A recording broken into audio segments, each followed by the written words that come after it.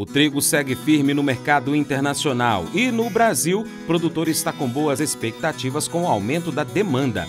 Confira mais detalhes agora no seu Paracatu Rural, seu jornal do agronegócio, que está no YouTube, no Facebook, também no Instagram e ainda em podcast. Compartilhe o nosso conteúdo nas suas redes sociais.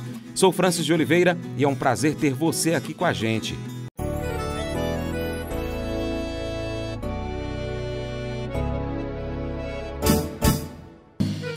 Acordo de manhã para prosear no mundo do campo, as notícias escutar. Vem com a gente em toda a região com o seu programa Paracatu Rural.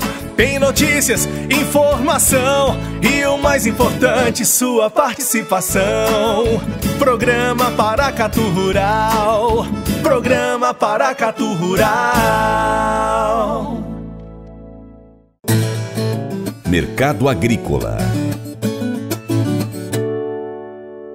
Segundo o site opresenterural.com.br, o mercado brasileiro de trigo mantém a baixa liquidez interna com pouca volatilidade das cotações de referência do mercado. Os agentes esperam pelo fim das colheitas das culturas de verão para voltar a haver maior aquecimento. Segundo o analista de safras e mercado Jonathan Pinheiro, além disso, a elevação dos fretes neste momento da temporada colabora para a maior dificuldade na realização dos negócios. A produção brasileira de trigo em 2021 deverá ficar em 6,437 milhões de toneladas, segundo o quinto levantamento para a safra brasileira de grãos da Conab, Companhia Nacional de Abastecimento. O número é 3,3% superior ao produzido no ano 2020. O consultor de agronegócios Vlamir Brandalizze disse que o trigo segue firme no mercado internacional. No mercado brasileiro, o produtor está com boas expectativas com o aumento da demanda. Com relação ao nosso amigo trigo, também segue firme no mercado internacional. As boas expectativas de cotações vêm lá em Chicago, operando aí na faixa de 6,20 a 6,50. Segue com boas cotações para o trigo.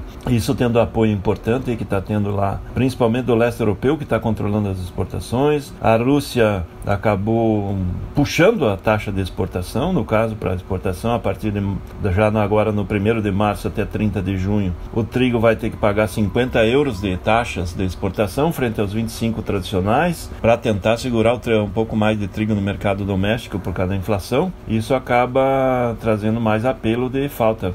Estamos falando do maior exportador mundial de trigo, né? Controlando a exportação. Isso acaba dando suporte para cotações do mercado geral aí para Chicago seguir firme, né? E favorece aí os principais países produtores, exportadores, beneficia o produtor do Brasil, que é grande importador, favorece o trigo aí no mercado do Paraguai e da Argentina. Paraguaios aí com boas oportunidades para fazer trigo e produzir e vender no mercado brasileiro. Ano muito bom para trigo também, para os exportadores paraguaios aí. E ainda muita indefinição, porque o trigo na Argentina, o plantio vem bem para frente depois das lavouras de verão, mas com boas expectativas para a safra que vem pela frente também.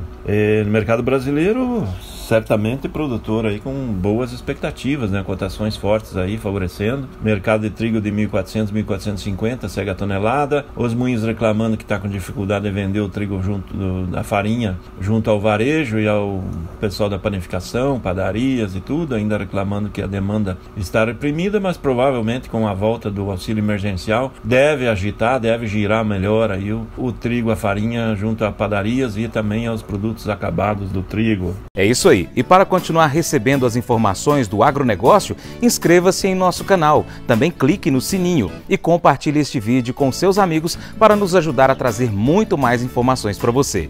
Muito obrigado.